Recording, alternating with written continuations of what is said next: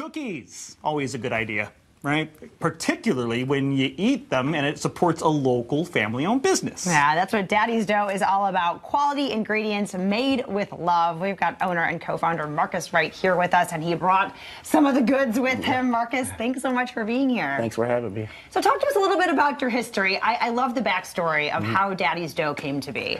Yeah, it was an idea that came from my daughter. She said, you know, we were baking and we baked often, and she said, Dad, these cookies are so good, you have to sell them to people. And I said, I don't know if they would go for it. So I took some to work. They loved them, and I was like, maybe they're kind of driving me around, so I decided to take them to family, and family does not lie. So all of my siblings, they were like, these are good, dude, you should sell these. So after we decided to sell them, we took them to different farmers markets and different events. So, you know, and it just kind of took off from there. But my daughter is the main catalyst for it. And what's her name? Her name is Mariah. Mariah. Yep. Thank you, Mariah. Yes. We appreciate your inspiration. So this really started in your kitchen. Yeah. So we decided, you know, it was a kind of a hobby to get over the death of my grandmother, because we did a lot of cooking and baking together. So I decided I'm going to do a lot more baking. And after, you know, it kind of just exploded, I decided to, you know, like I said, take it to market. And we decided to experiment with some different simple flavors and some wacky flavors. Well, and let's talk about some of the flavors, because you do have some wacky flavors, and I love some of the names. You got the Beauty and the Beast, and you've got some Brookies here. Yes, Talk about all the things. Yeah, so the Beauty and the Beast idea was actually, first we were just, you know, putting typical chocolate toffee pecan on there. Then we kind of decided to go with some different names. We had the Beast already as a cookie, so why not call another one Beauty? And people play off of that all the time. And Brookies was an idea that we kind of decided we wanted to do brownies, but we wanted to do something different.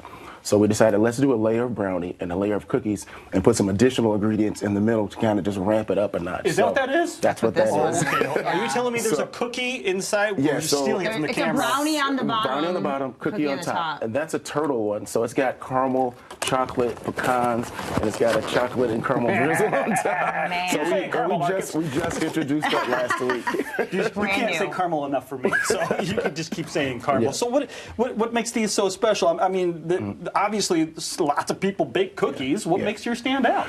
So we use real butter, real eggs, real vanilla, real sugar, and you'd be surprised how many cookies don't have real ingredients. So we decided we're going to stick with real high quality ingredients, even when the price starts to go up of butter and eggs, and we decided to stick with it and ride it out. We also have oatmeal in all of our cookies, which is very unique. So a lot of people will come up and say, I had your oatmeal chocolate chip last time. Well, that's just our chocolate chip, but there's oatmeal in it. So that's very unique to all of our cookies. It adds that texture. Yeah. Yes. So yes. yum. Yes. And so talk about, what's Mariah's role in the company now? Is she still doing things? She's a teenager now. So she was 5 when she came up with this idea. Wow. So now she's a 15-year-old in high school, but she still helps out on the weekends and when she has days off from school. So she was just in the kitchen last weekend over the holiday break helping us out. I think certified taste tester might be her role, right? So she determines whether it's good enough to be sold. Where can we find these? So we sell them mainly at wholesale, but we also sell them online. So we sell them in Bridge Street Market, Horrocks, Fresh Time.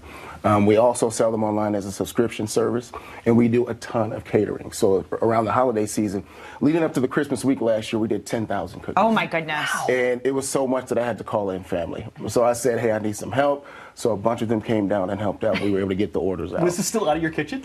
No, this wasn't out of our kitchen. No. So we're commercial based now. Okay, so after a few years, we decided to go with the commercial kitchen, and we have, you know, a 60-quart mixer. Okay, so we're able to do 80-pound batches of dough, which is way bigger than the initial 2 to 3 pound batches we used to do. Oh, well, before. we got to get people to I know, yeah. Marcus, if some people want a subscription, a cookie subscription, that sounds amazing, and they want to know where you're at, what do they need to do? So all they got to do is go to daddysdough.com. They can follow us on Twitter, Instagram, Facebook, at Daddy's Dough, and we'll be able to help them out. They can email us, and we'll be able to answer any questions. Our goal is to build relationships with all of our cookie monsters out there. I love it.